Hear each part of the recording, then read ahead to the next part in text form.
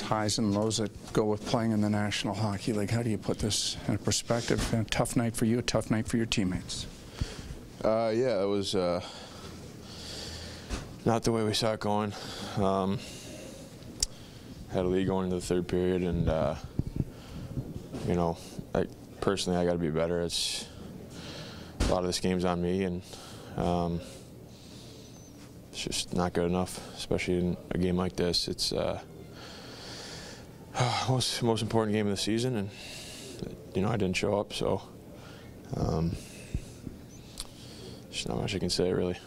Do you have any thoughts on why, Jake? Is it mental, or you're not feeling physically right? Was it a bit of both? No, there's no really explanation.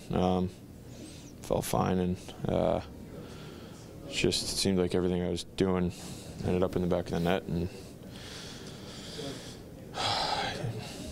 yeah.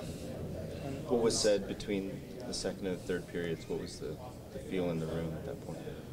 I mean, just to, you know, step on the gas, keep going, and because we were feeling pretty good at that point. And, yeah, that was about it. The DeBrus goal just turned the wrong way. Like, what did you see as that play develop?